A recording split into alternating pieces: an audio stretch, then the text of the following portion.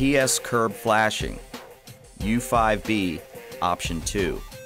Carlisle's pressure-sensitive curb wrap is available for SureSeal, SureTough, or SureWhite EPDM.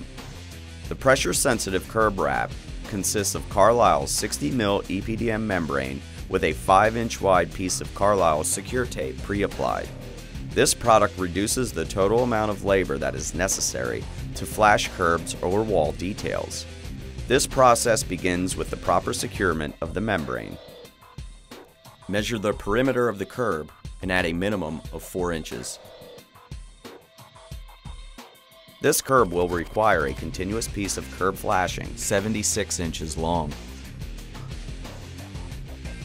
To determine the location of your vertical splice, mark the end of the membrane at 4 inches to achieve a minimum 3-inch splice.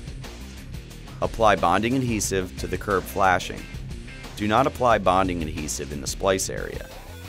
Bonding adhesive is applied at the rate of 60 square feet per gallon finished surface.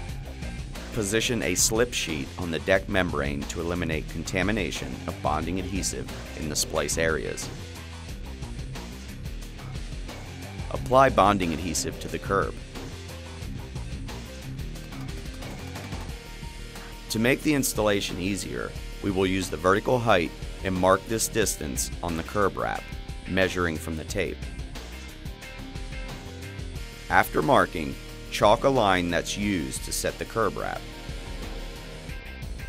Allow the bonding adhesive to flash off until it passes the tack test, and set the flashing to the curb using the line we chalked earlier.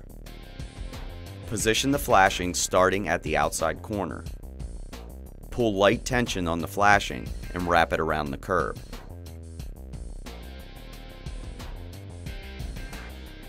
Cut and remove the excess material at the vertical splice and cut the vertical splice diagonally. Apply EPDM primer to the deck membrane so that it's free of globs or puddles. Allow the primer to dry.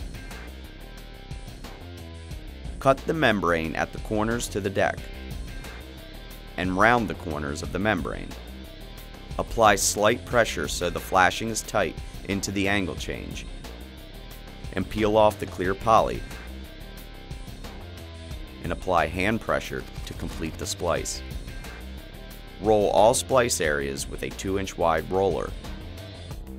For the vertical splice, prime both sides of the curb wrap where the seam tape will lie.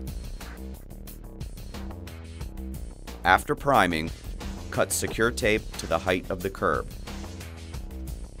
After ensuring that the primer is ready, apply the secure tape to the flashing that is against the curb. Fold over the other part of the wrap before removing the poly to ensure that we do not need to trim the flashing. If necessary, trim the flashing so 1/8 to 1/2 inch of the tape is exposed. Remove the poly and fold over the top portion of the wrap.